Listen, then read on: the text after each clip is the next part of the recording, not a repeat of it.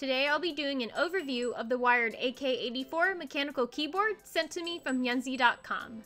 This is a 75% keyboard with 84 keys, and it features an aluminum frame with a plastic bottom as well as a hot swap PCB. It was packaged very nicely, and I'm really liking the illustration on the spacebar.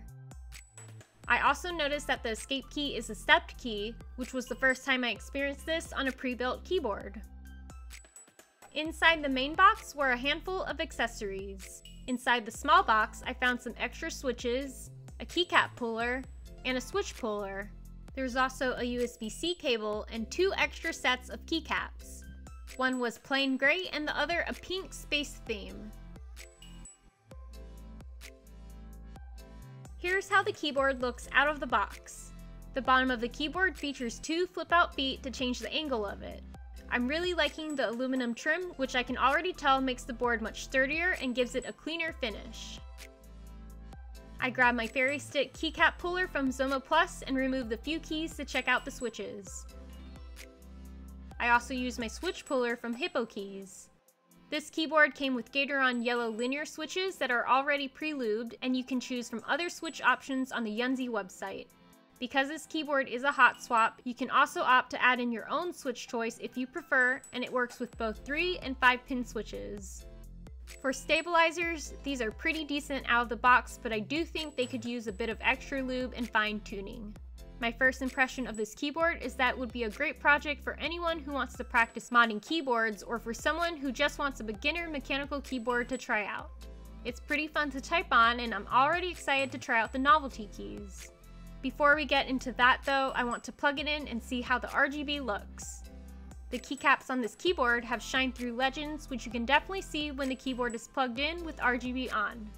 There are macro keys that allow you to change the RGB mode and settings, which you can see on the manual that came with the keyboard. Now it's time to try out the keycaps that were included. First up are the pink space-themed keycaps, which include a really fun spacebar with a graffiti-style design. Next, I tried out the gray set, which is perfect for anyone who likes this keyboard but doesn't want a keycap set that stands out too much. I've decided that I want to combine the default keycaps with the pink keycaps because the colors look nice together, and I like the look of this spacebar the best. Some additional features of this keyboard include the fact that it's specifically optimized for Mac OS compatibility with easy access to window layouts via hotkeys.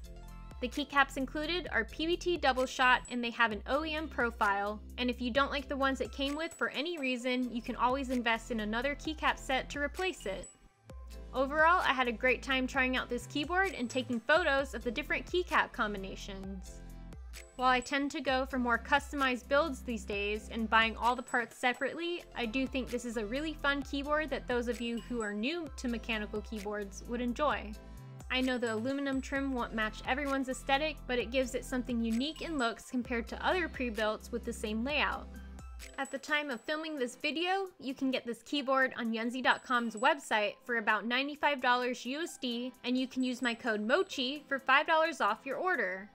The fact that you can easily mod it and customize it makes this a good choice compared to other pre-builts in this price range, and you can even go as far as opening it up and adding in a layer of foam if you want to give it an extra easy upgrade along the way.